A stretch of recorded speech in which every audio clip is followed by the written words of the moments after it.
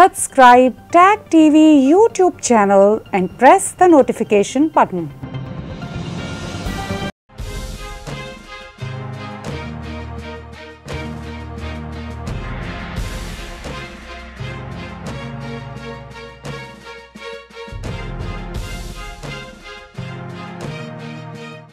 Good evening. Welcome to South Asia Newsline. I'm Lipakshi Khurana. Here are the top stories we're tracking for you on Tuesday, the 29th of March. India's foreign minister says BIMSTEC member states must collectively combat terrorism, violent extremism. Thousands of opposition supporters rally against Pakistan PM Imran Khan in Islamabad.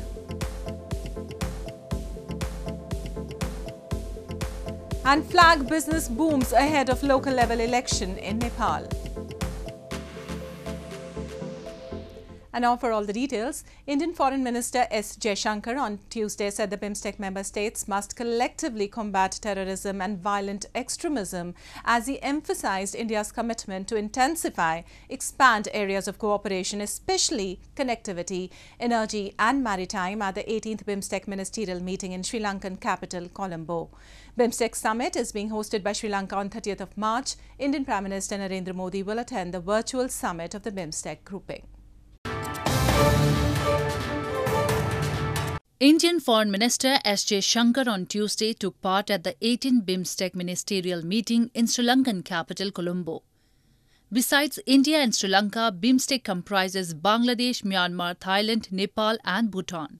Speaking at the meeting, Jaishankar said that member states must collectively combat terrorism and violent extremism, as he emphasized India's commitment to intensify, expand areas of cooperation, especially connectivity, energy and maritime. We cannot ignore the challenges that terrorism and violent extremism, as also transnational crime and narco-trafficking, or indeed new challenges such as cyber attacks pose to all of us. All these affect our economic development efforts. We need to put in place the remaining elements of the legal architecture that will enable our law enforcement agencies to collaborate more closely and more effectively. Jaishankar said that he was looking forward to the adoption of the Charter and Master Plan at the BIMSTEC Summit on Wednesday. Indian Prime Minister Narendra Modi will attend the virtual summit of the BIMSTEC grouping on 30th of March, which is expected to focus on expanding economic engagement among its member countries. Jaishankar later held separate discussions with foreign ministers of Nepal, Bhutan and Bangladesh aimed at bolstering bilateral ties. He reached Colombo on Monday to hold bilateral talks with Sri Lanka's top leadership and attend the BIMSTEC summit. A nationwide strike by trade unions and banking staff in India on its second and final day affected essential services partially in some states, while private banks and businesses continue to function normally. The demonstrators opposed proposed labour laws and privatisation and warned they will continue to hold protest until their demands are met. Hundreds of demonstrators, including members of trade and bank unions, observed a nationwide strike for a second day on Tuesday against government's policies which they believe would affect workers, farmers and people at large. The protesters demanded the government to scrap proposed changes in labour laws and increased allocation of wages under rural employment schemes and opposed the national monetization pipeline. The bank unions which joined the strike said they are opposed to government's move to privatize two public sector banks as announced in Federal Budget 2021-22. Opposition parties, especially the left-aligned, also supported the two-day strike. Today in all over India, even in the second day also, total 10 lakh people, 10 lakh bank employees and officers are participating in the strike. Our only one aim, don't privatize public sector banks, because public sector understands the backbone of the nations. Because of that public sector only, this 5 years plan is being implemented. Even green revolution, white revolution, blue revolution, whatever revolution you take, that is because of that government banks only. The strike on its final day particularly affected essential services including banking services and public transport in some states. In southern Kerala, traders also shuttered down shops in a few localities. However, private banks and businesses continued to function normally elsewhere in the country. And Pakistan's opposition parties staged a rally in capital Islamabad late on Monday in a show of power against Prime Minister Imran Khan, who faces a no-confidence motion for ouster, pushing the South Asian nation closer to political turmoil. The parliament will begin a debate on the motion on March 31st, and a vote is to be held within 7 days.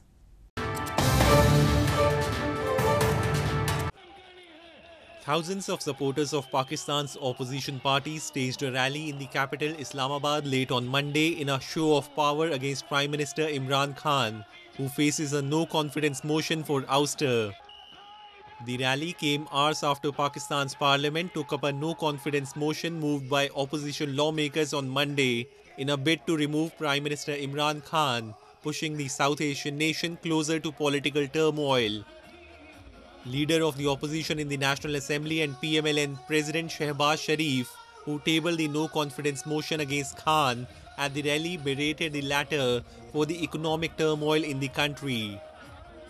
Imran Niazi जो दिन रात रियासत Medina की बात करता है, उसने पाकिस्तान की कौम को कंगाल कर दिया। अरबों खरबों के इस गरीब मुल्क के जो वसाइल वो ज़ाया हो गए। Fazlur Rahman, president of PDM, a coalition of opposition political parties, called Khan's PTI-led government illegal and incompetent. आज कौमी असम्बली में इस नाअहल के खिलाफ बाज़ाब्ता तौर पर अदम एतमाद की तहरीक पेश हो चुकी है और आज तो पेश हुई है। एक हफ्ते तक उसकी नींदें हराम रहेंगी। The no-confidence motion comes as Pakistan faces a recurring economic crisis, with Khan's government banking on the International Monetary Fund to release the next tranche of a $6 billion rescue package to shore up dwindling foreign currency reserves. Khan has blamed a foreign-funded conspiracy for trying to topple his government. Meanwhile, the House will begin a debate on the motion on Thursday, and a vote is to be held within 7 days. And moving on, scores of Baloch political activists recently staged a protest in Germany against Balochistan's illegal occupation by Pakistan. The protesters raised pro-freedom slogans as they highlighted human rights violations by the Pakistani army in the region and urged the international community to intervene.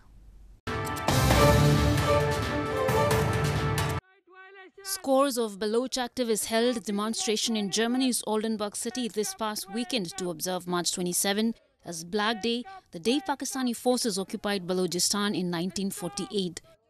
The protesters raised pro-freedom slogans and claimed thousands of Baloch people have been killed or forcibly abducted in military aggression since 1948, while Pakistan continues to plunder Balochistan's natural resources. People are being killed or forced disappear. You can count so many families, either men. Right now, women are being also killed, even kids.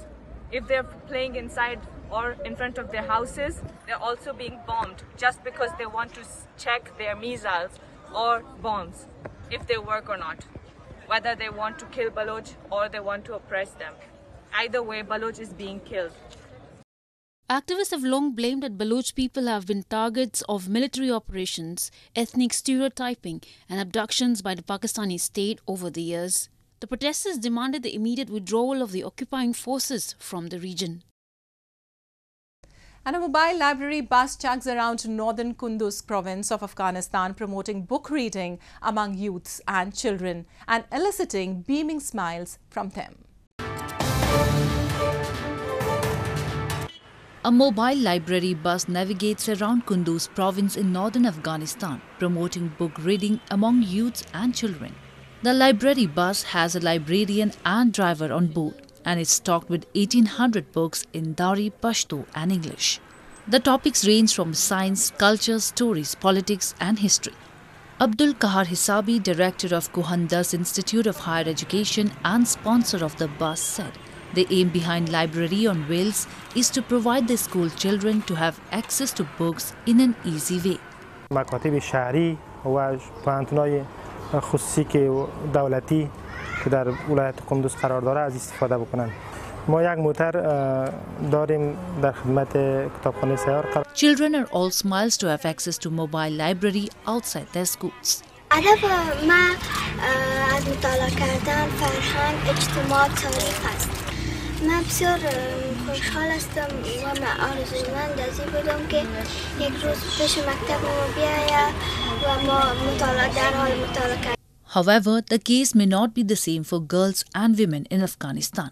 Since Taliban's return to power last year, girls' education has been hit particularly hard, as millions of girls across the country have been barred from secondary education in state schools. Last week, the Taliban backtracked on an announcement that high schools will open for girls, saying they would remain closed until a plan was drawn up in accordance with Islamic law for them to reopen. Moving on to news from Nepal, flag makers in Nepal's capital Kathmandu are witnessing a huge demand of flags of different political parties months ahead of the local level election in May this year. They are bracing for more sales in coming weeks as the election fever rises. Business is going brisker for flag makers in Nepal months ahead of the local level elections slated to be held on May 13 this year. Cadres from various political parties have been thronging to shops like that of Naresh Kumar Chaudhary in narrow alleys of capital Kathmandu as the election fever rises. Chaudhary says he has been making and selling about 2,000 pieces of flags of different political parties each day and will soon add up more workers to brace for more orders in the coming weeks. Been into the business of flag making, screen printing and designing for the past 20 years, Chaudhary claims to have made about 3.5 million Nepali rupees by selling flags, t-shirts and other promotional items in the earlier election of 2017. अब अहिले चाहिँ के छ भन्दाखेरि चुनाव आएको छैन त्यो पनि अब कार्यक्रमको लागि लगिराखेको छ हैन त्यसले गर्दाखेरि अहिले चाहिँ एकदम टाइटै छु भनौं न बिहान हामी 7 बजेदेखि 6 बजेदेखि 7 बजेदेखि सुरु गर्छौं बेलुका 7 बजेसम्म काम हाम्रो नन स्टप गरिराखेकै छ तर अब यो भनौं न यो वैशाख कति मनाउने भन्छ भन्छन् त्यसपछि त अब बोल्न पनि फुर्सद हुँदैन हामीले कार्यक्रममा प्राय सधैँभरि झण्डा चाहिँ युज गर्छौं हैन पहिलाका पुराना झण्डा पहिला लगेका झण्डाहरु चाहिँ हाम्रो पुरानो भएर चाहिँ फेरो पर्ने अवस्थामा कार्यालयका झण्डाहरु भए नि कार्यक्रममा युज गर्ने झण्डाहरु चाहिँ फेरो पर्ने अवस्था भएर अब चुनावमा चाहिँ चुनाव चिन्ह सहितको झण्डा प्रयोग गर्दाखेरि चाहिँ मतदातालाई चाहिँ भोट हाल्नलाई सजिलो होस् भन्ने हिसाबले चाहिँ हामीले चाहिँ अहिले नयाँ झण्डा किनेर चाहिँ प्रयोगमा ल्याउने गरेका छौं चुनावको बेलामा.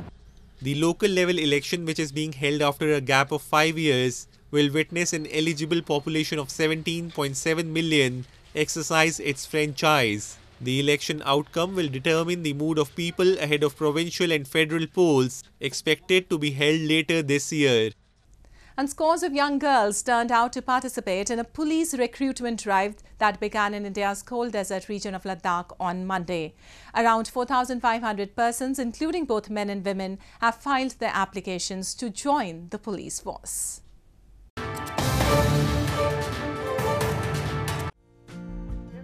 Hundreds of girls turn up for a recruitment drive for the post of police constables that began in India's Himalayan region of Ladakh on Monday. A senior official said that the female participants showed great enthusiasm to serve the nation as their stamina and physical strength was put to test on day one. Around 4,500 people, including both men and women, have filled their applications for the recruitment. इतने well mannered और discipline तरीके से उनने इस पूरे process में participate किया है. स्टार्ट में इनिशियली कुछ हिकअप्स आए हमारे टेक्निकल ग्लिचेस की वजह से we had to postpone for a couple of days but कितने सब्र के साथ और पेशेंस के साथ उनने कोऑपरेट किया है पूरे बोर्ड के साथ. It is truly appreciable. तो जो भी एक्टिविटी हो रही है सीसीटीवी कैमरे में कैप्चर हो रही है और टाइमिंग जो है सिस्टम बेस्ड है तो इसमें ह्यूमन इंटरवेंशन बिल्कुल ही नहीं है. पुलिस हमने डिप्लॉय की है बट वो असिस्ट करने के लिए अदरवाइज ये सारा जो है मशीन बेस्ड है तो इसमें fully transparent. Besides providing employment opportunities, such recruitment drives also build and cement faith of the youth in the security forces.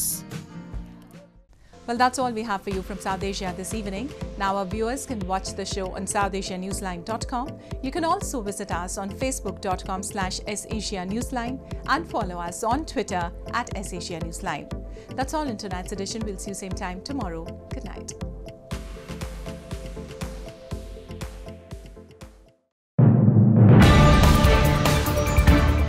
BIMSTEC TV brings you daily news bulletin from India. Breaking news and views from India.